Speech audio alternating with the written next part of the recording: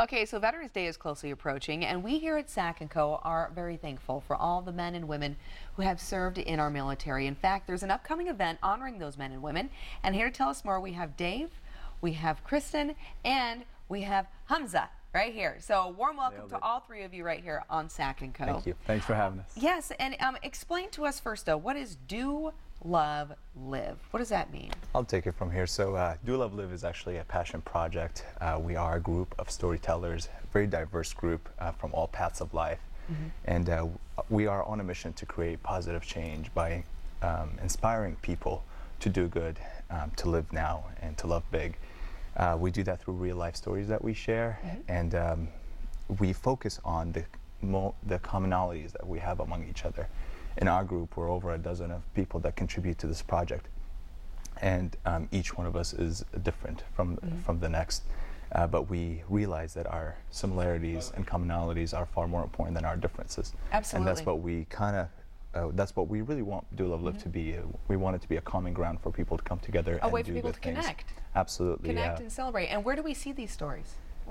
You could go on our website, dolovelive.com, and we have a lot of these stories, and we also have a lot of our projects that are ongoing. So in addition to providing the material on our website and having that common ground, we believe in action as well.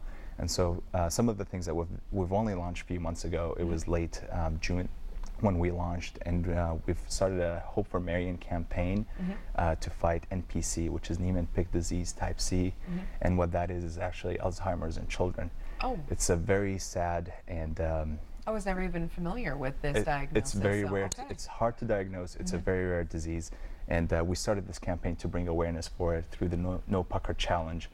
So you have to eat a lemon and try not to pucker, and that thing we're kicking off that campaign really well. We're raising a lot of funds for the NPC Research Foundation and hoping to find a cure.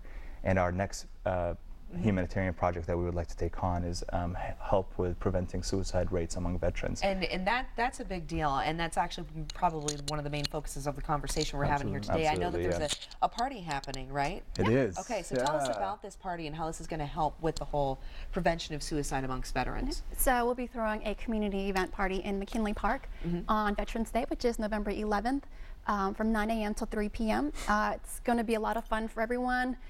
There'll be local food trucks, local breweries. We'll also have bounce houses, keeping it very family friendly, face painting. A lot of fun activities planned for the day to help raise proceeds that we're going to be donating to Objective Zero, which is the project we're kind of sponsoring this event. So Objective Zero is kind of the movement to help prevent veteran suicide, right? And it's going to help those veterans that have those suicidal thoughts. So share with us how this works. Melissa, I mean, the unfortunate reality today is there is a real suicide epidemic among the veteran population, and this is nationwide. A good way to think about it is check your clock.